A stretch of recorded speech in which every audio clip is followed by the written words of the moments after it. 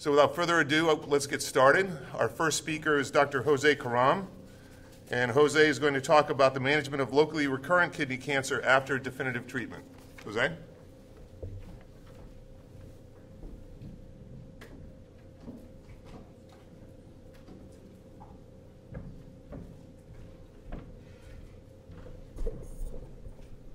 Good morning.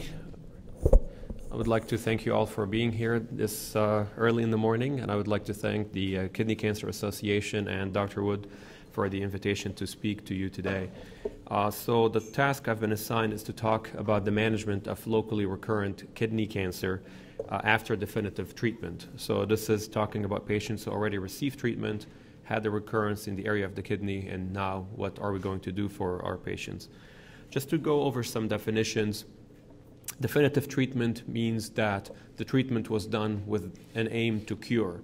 So this is a patient who comes to clinic, has a kidney tumor, and the options were given, and the patient is curable, and that is considered to be definitive treatment.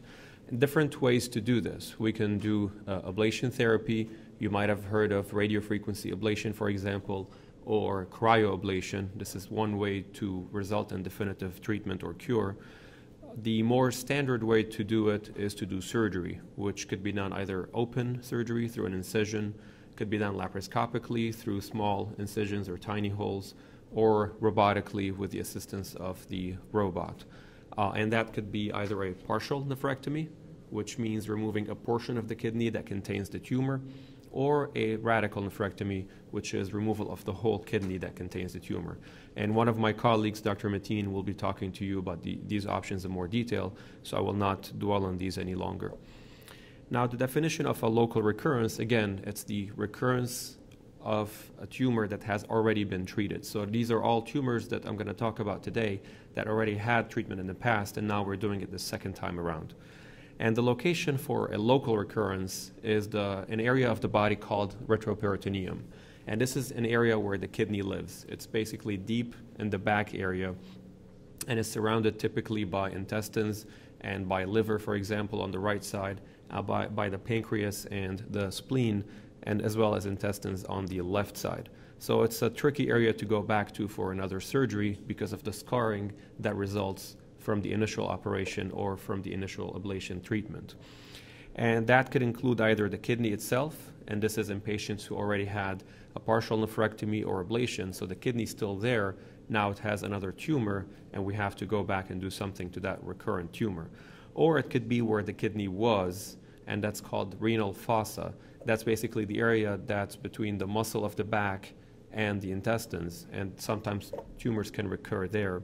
Or it could be the adrenal gland. Most of the times we leave the adrenal gland in place if it's not involved with a tumor, so tumor can recur in that adrenal gland. And the other place where local recurrence could take place is the lymph nodes. We don't always remove the lymph nodes. We only remove them typically in patients who have very high-risk disease, very large tumors. So tumor can recur in those lymph node areas on the same side of the tumor. So the question is really, how often does a local recurrence happen? Are we talking about a phenomenon that happens in half the patients and 5% of the patients? So it's very variable, and it depends on how we treated the patient in the first place. So with local therapy, ablation therapy, the one I mentioned, the cryoablation or the radiofrequency ablation, it should happen less than 10% of the time. Now, depends on what studies you read. You might read that the recurrence rate after local therapy with ablation is about 20% or 25%. And this is something that used to happen in the past when people initially started using the ablation therapy and weren't as familiar with it, weren't clear about the indications. So if you treat a large tumor with ablation therapy, the chances of recurrence are higher. So now we know we try to limit the ablation therapy to smaller tumors, and with that maneuver we have a higher success rate. So if you treat a tumor that's less than 2 or 3 centimeters with ablation, the recurrence rate should really be less than 5%. So this is all about patient selection. Now, the local recurrence rate after a partial nephrectomy should be around 5%, and I'll discuss this in detail a bit further. And with radical nephrectomy, the recurrence rate should be less than 3% because the whole kidney has already been removed. so the chances of recurrences are low. And I'll talk in greater detail about our experience with local recurrences after radical nephrectomy.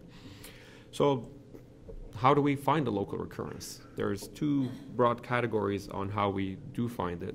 One of them is routine imaging. So basically the patient has surgery or ablation. You know, we tell the patient come back in 6 months with CAT scans or MRIs, and we see something there.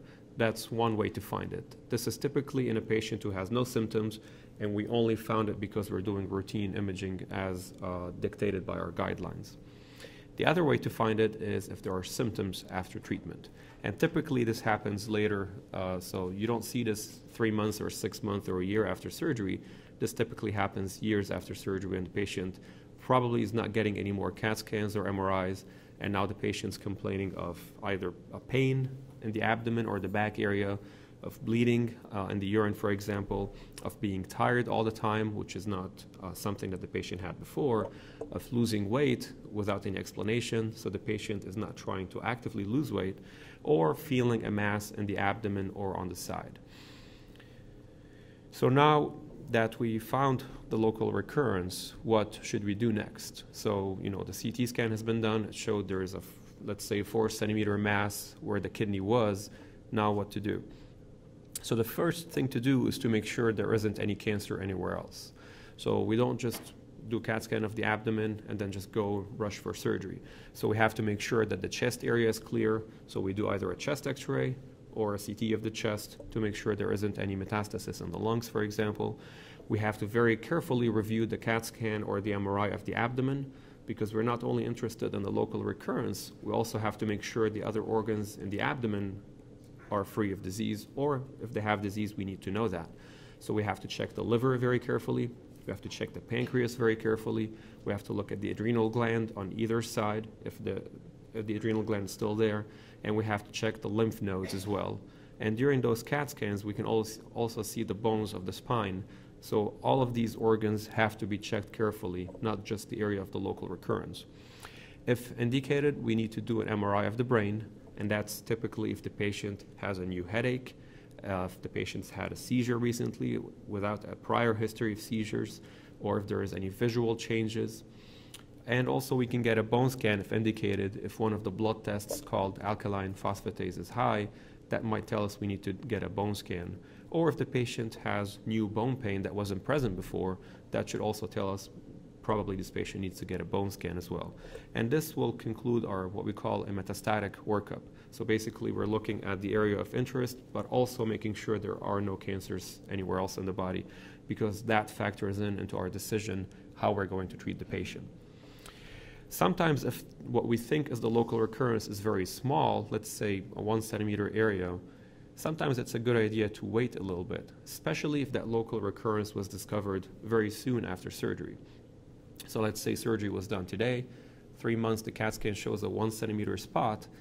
It's probably a good idea to wait another 2 or 3 months and do the imaging again, because we don't want to go back very soon after the first surgery to remove that 1 centimeter mass and then do a CAT scan 2 months later and find there's another spot somewhere else.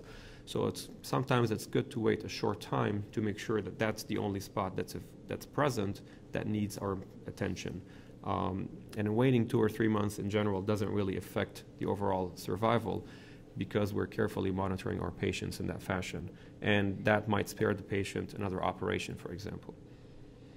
Sometimes we need to do a biopsy. Sometimes the lesion or the recurrence on the CAT scan or MRI is very obviously a cancer, but sometimes it's not. It could be just some scar tissue.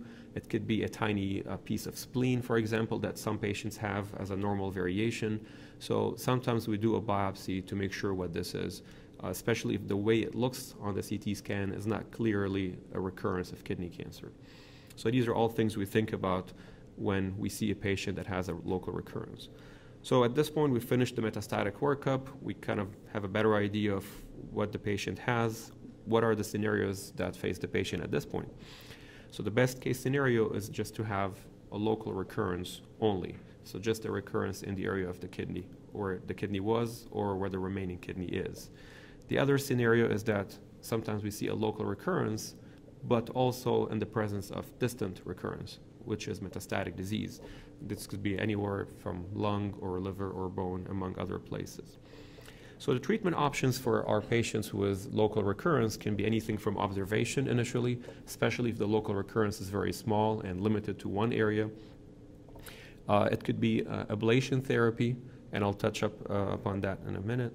It could be surgical resection, which is the most definitive way to do it, or it could be systemic therapy, and this is especially true in patients who have local recurrence but also have metastatic disease.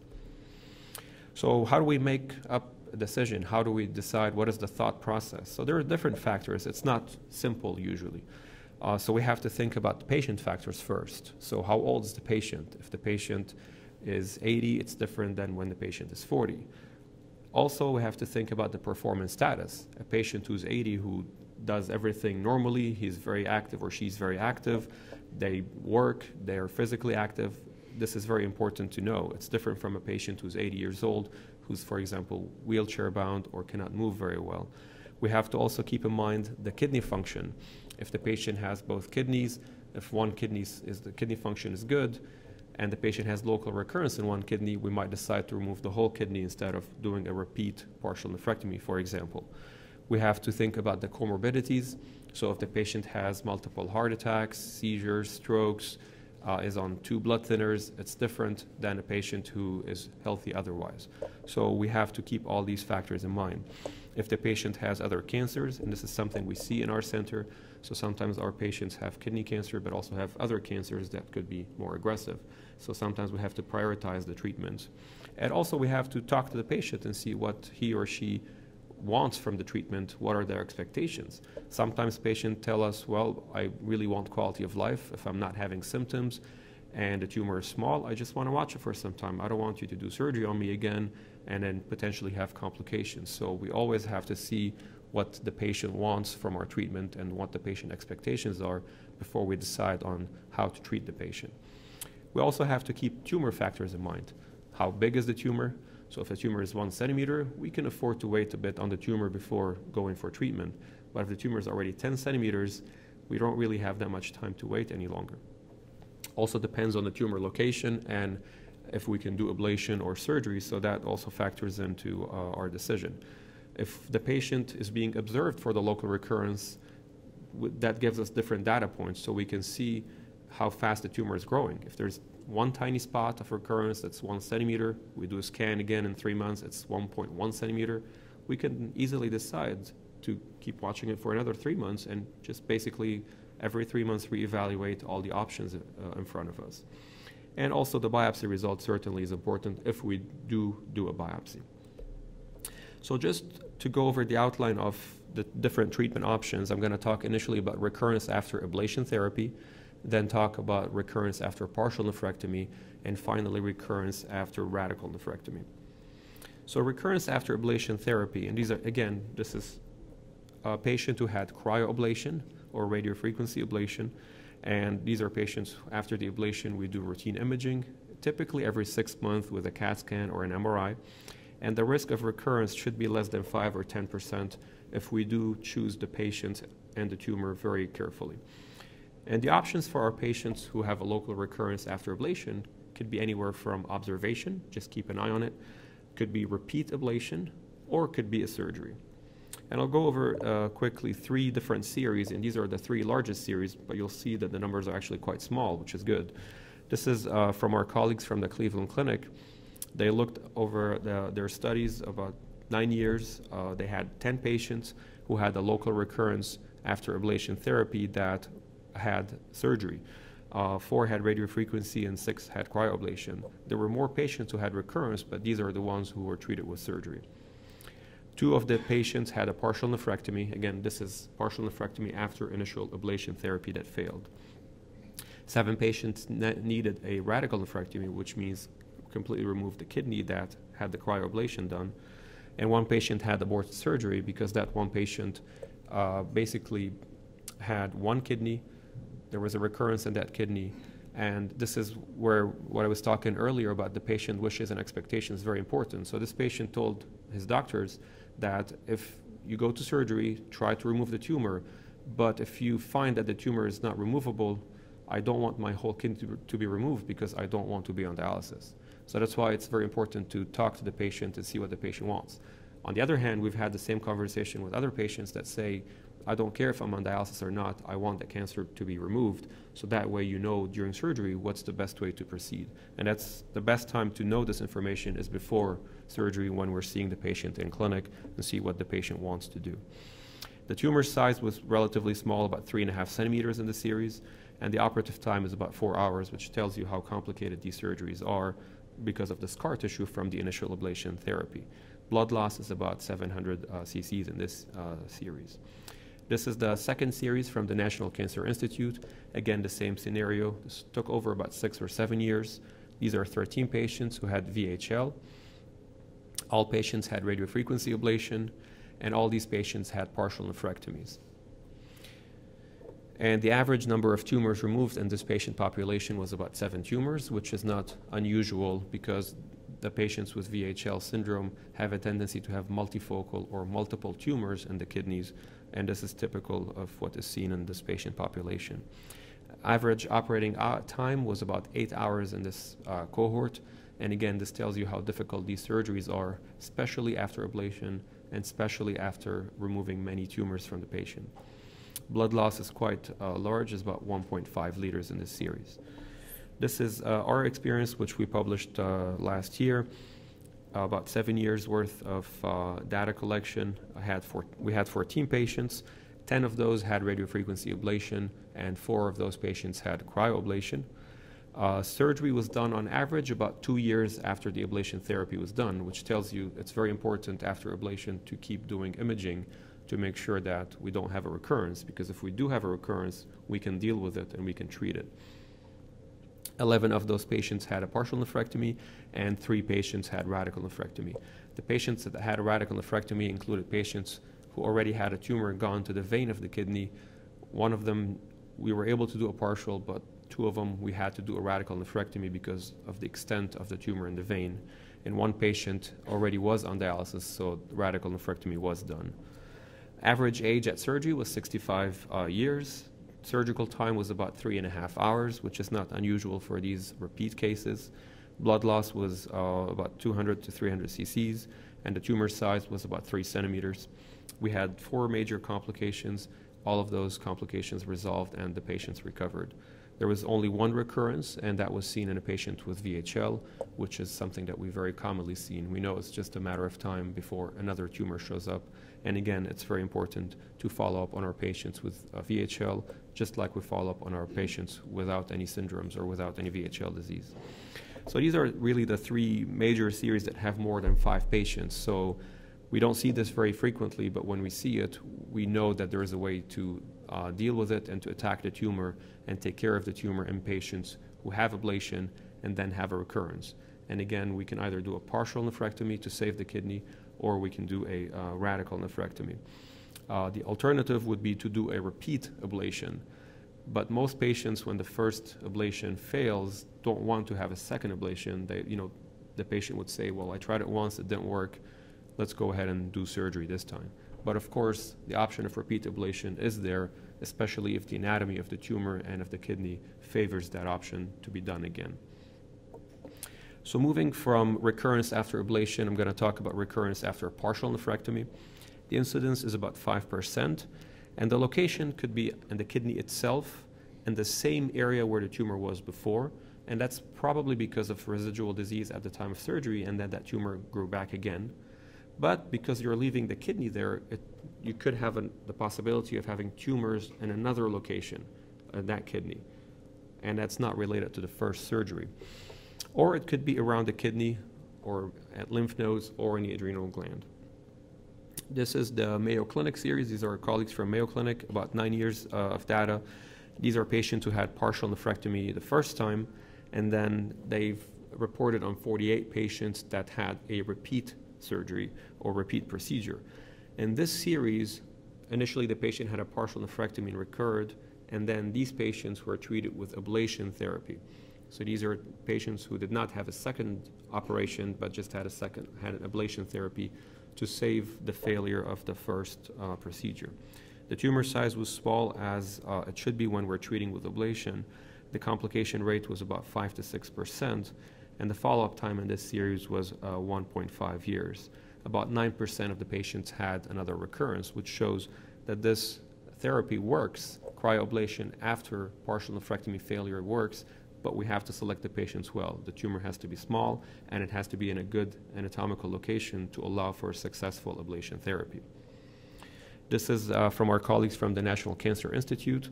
This is a patient series that all of them had, or almost all of them had VHL, about 94% of the patients. 47 patients were included in the series. And here the difference between this series and the Mayo Clinic series is that the patient had a partial nephrectomy the first time, they had recurrence, and then the second time they had another partial nephrectomy.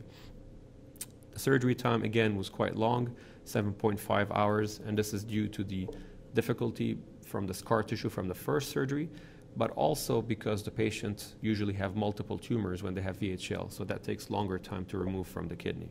Blood loss was almost 2 liters, and again, the average number of tumors removed was 7, just like the first NCI series that I showed you earlier. Average size, again, was about 3.5 centimeters, and this is for the largest tumor in that kidney. The major complication rate was almost 20%. 3 patients actually required radical nephrectomy and could not have partial nephrectomy, either because of injury to the kidney during surgery or because the tumor burden was quite large and a partial nephrectomy was not possible. There was 1 patient who had a heart attack and died after surgery. 5-year follow-up, and recurrences was about 20%, which again is not unusual in patients who have VHL. This is not something that we see in patients who have what we call sporadic tumors, basically 1 tumor. This is typical of our patients who have VHL disease. In this series, the only patient that passed away was the patient who had the heart attack.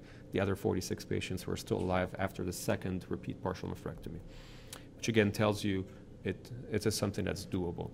Currently, we're collecting our data and analyzing our series, and we don't have them at this point, but by next year's meeting, we should definitely have those available. So finally, I'll talk about recurrence after radical nephrectomy. This is the most rare type of local recurrence, and as I'll show you now, this actually has the most publications on it. And most publications have been in the single or 2-digit number of patients, but we'll go over the details here in a second. The incidence is typically about 2 or 3%, so we can say safely it's less than 5%. And these are the series that have been published to date on treatment of local recurrence after radical nephrectomy. You can see here that most of the numbers go anywhere between 10 and 70. This is our series that one of our fellows, Arun Thomas, just published just a couple of months ago, and I'll go over the details of that in a few minutes. This is the earliest published experience on treatment of local recurrence after radical nephrectomy. This is from our colleagues from California, from University of South California. They reported on 11 patients. 10 patients had no metastases at the time of the local recurrence, and most patients presented actually with symptoms. And that's why it's important when we talk to the patient to ask about symptoms and for the patient to volunteer that information as well. It's not just looking at the CAT scan and just, okay, everything's fine. So we have to also listen and see what the patient has as far as complaints and issues. These presentations occurred at about 2 to 3 years after the initial surgery. The patients had surgery, but at that time, 2 out of the 11 patients who had surgery died after the operation, which tells you how serious these operations can be. 2 patients died from the cancer at about 1 to 2 years after the operation, and 3 patients died of unrelated causes not related to the cancer itself. However, at that time, 4 patients were still without disease at the last follow-up, which is a bit over 30%. This is one of our earliest series back from almost 20 years ago. We reported on 16 patients who had locally recurrent kidney cancer, and we found that you could still get cures in this patient population. Again, these were small numbers, and 15 patients out of 16 had a complete resection. Most patients had clear negative margins at the time, and then at that time, 12 out of the 16 patients were still alive after the second operation. This is from our colleagues at the Mayo Clinic. This is about 15 years ago. A small series, again, showing that the best outcomes were in patients who had treatment that included surgery, and the worst outcomes were in patients who could not have surgery for a variety of reasons. This is the experience from our colleagues in London Again, a small series of 16 patients. Most patients were resected, and the median follow-up was short at about 1 year, but the relapse time, as you can see here, was about 2 months, so it was a short time to relapse. However, 5 out of the 16 patients were free of disease after follow-up, and this is after the second resection. This is our series that we just updated in 2015 and got published. This is over a 15-year or 25-year period. This is the largest series that involved 102 patients who had surgery for local recurrence. And these are all patients who already had a radical nephrectomy and then had a local recurrence in the area of the operation. 84% of these patients had a radical nephrectomy at a different institution and were then referred to our center for evaluation and treatment of the local recurrence. The time from the surgery to the local recurrence was about 1.5 years. So this is when we see most of these local recurrences. They typically happen within the first 2 years, but they can happen anytime. They can happen at 4, 5, 10, 20 years. And that's why it's important to keep following up the patients. But the majority of the recurrences happen in the first 2 years.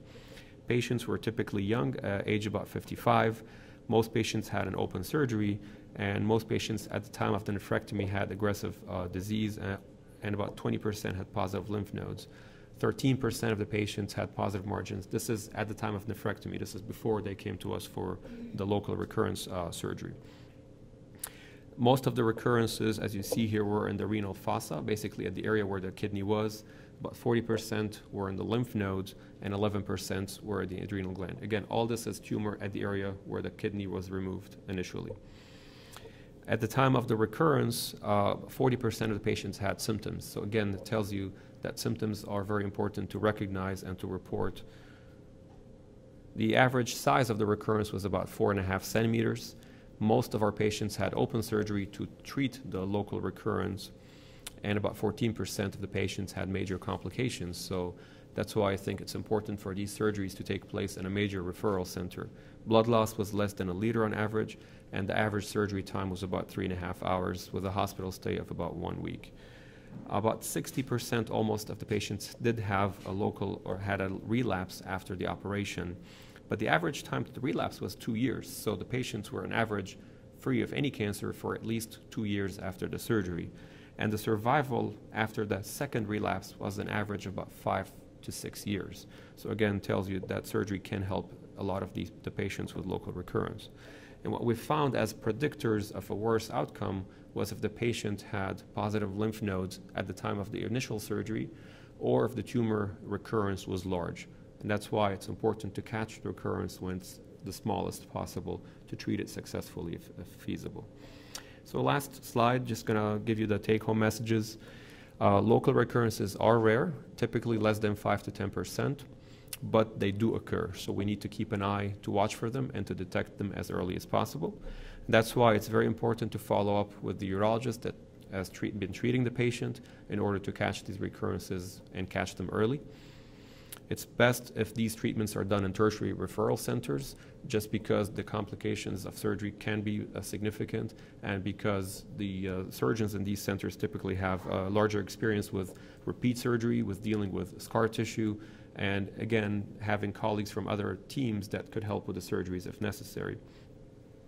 And surgery is doable in patients who have good performance status and who can tolerate surgery and who are willing to have surgery. And for recurrence after ablation or partial nephrectomy, the results are excellent with very high cure rates. And in patients who have recurrences after radical nephrectomy, the cure rate could easily be around 40%. Again, with the time to recurrence after the second time could be an easy 2 years without any need for further treatment. So again, we do consider surgery for our patients with local recurrence with, in general, excellent outcomes.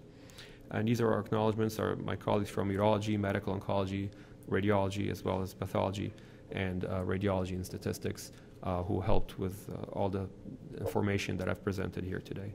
Thank you very much for your attention this morning.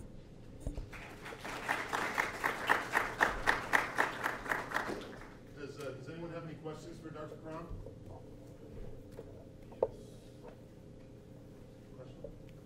Yeah. You guys get in the mic if you don't mind. Sure.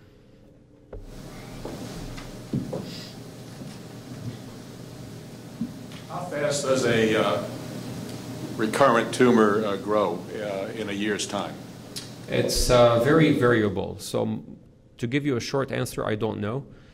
Most of the times we don't watch those tumors, especially when the patients come to us, the tumor is already large. So the majority of the tumors that we find on a smaller size, typically we find those in our patients that we treated here because we keep a very close follow-up. And most of the tumors we don't watch, we just routinely go for surgery or treatment. So we only have a small number of tumors that we do watch initially. And it's very variable by the type of the tumor and by patient as well. So it's really hard to know exactly. Do you sometimes do molecular analysis of a biopsy when you decide to do a biopsy? I'm sorry, can you come? Do you sometimes do like DNA molecular analysis of a biopsy for Changes? Yeah. So the question was, do we routinely do molecular analysis or DNA analysis on biopsies? So for local recurrences, we don't typically do that. A lot of times we don't even do a biopsy. If the recurrence is large and it is very suspicious for kidney cancer, it's not supposed to be there, typically we just go ahead and do surgery. Sometimes we do a biopsy to be sure, especially if the tumor is on the smaller side, but in general the DNA analysis is not done routinely. We typically do those analyses if we have exhausted a lot of the treatment options, the drugs, and now we're looking for a different drug to use, and we're trying to use the DNA analysis to guide us on what way to go. So this is typically done in a later stage of the treatment.